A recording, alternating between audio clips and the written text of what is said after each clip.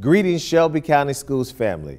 Traditionally, this is our last week of school, and I know our students, parents, and teachers are anxious about what next year will look like.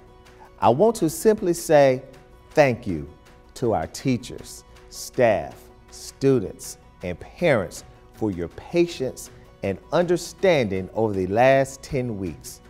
Never could we have imagined this kind of disruption to our way of life.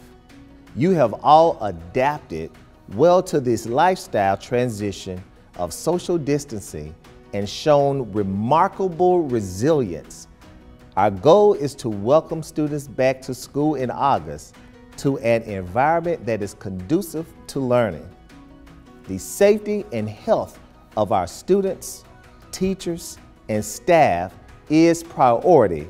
However, the reality is we must have several contingencies in place to plan around the uncertainty that the pandemic has caused. This is why our press briefing on Monday announced our re-entry task force and reaffirmed our commitment to transparency as we plan and seek input from key stakeholders in education, healthcare, faith-based, and business communities. It was the first of many updates as we share next steps in the district's longer-term strategy for reopening schools. We plan to engage more teachers, parents, students during listening sessions scheduled for early June. We know it would be premature to set specific dates. We were ahead of the curve with closing schools before the state, city, and county declared safer at home orders, and will continue to keep staff and families safe as we follow science and guidance of the public health experts to make the best decision for children. Now, here's Jerica Phillips with this week's updates. Our brand new Class of 2020 website is live, featuring commemorative senior programs for all high schools to download and print as keepsakes. The site also includes special messages from Superintendent Ray and our board, as well as international celebrities. The site will be updated in the coming weeks as summer graduation activities are finalized. Visit scsk12.org/Class of 2020 to see it all and show us how you're celebrating our 2020 grads on social media using the hashtag SCS Senior Strong. This Saturday, Shelby County Schools is holding the first ever end-of-the-year virtual day party. The last couple of months have been trying, so we want to let loose and show our thanks for the resiliency and support of our students, families, and staff. Join us online from 1 to 3 p.m. We've got some of the 901's hottest DJs to have you dancing right into the summer. Plus, special guest appearances, SCS trivia, and big-time giveaways, including Grizzlies prize packs, autographs by Ja Morant and Jaren Jackson Jr., an iPad, gift cards, and more. More than 23,000 people tuned in live this week as Dr. Ray outlined the safe planning process to reopen schools and offices for 2020-2021. The SAFE Plan, our strategic action for flexible education, is led by a cross-functional district team and a newly formed re-entry task force comprised of local education, business, faith-based, and community leaders. SCS is committed to transparency and embracing public voice as we approach the new year with the safety of our students, families, and staff as our top priority.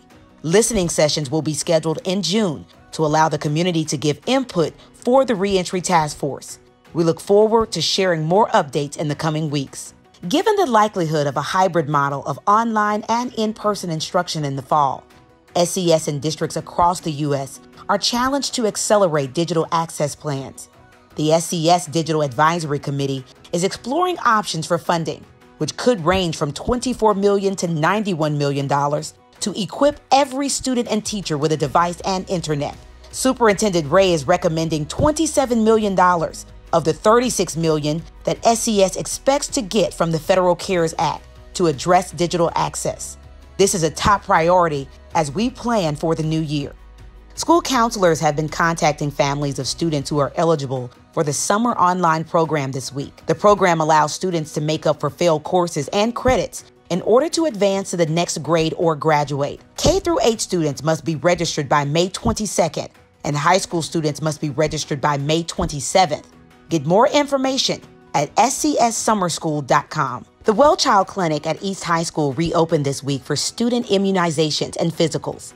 Help make sure your child is ready for the new year by getting required shots and physicals. Remember, all pre-K, kindergarten, and 7th graders need immunizations. Appointments are available Monday through Friday, 8 a.m. to 3 p.m. by calling 901-728-5858, and special precautions will be in place for social distancing. You can find additional clinic locations around the county for immunizations and more information at scsk12.org/immunizations. Thanks, Jerica. We are excited to announce that we're still making investments in education and the professional development of our school leaders and teachers throughout the summer.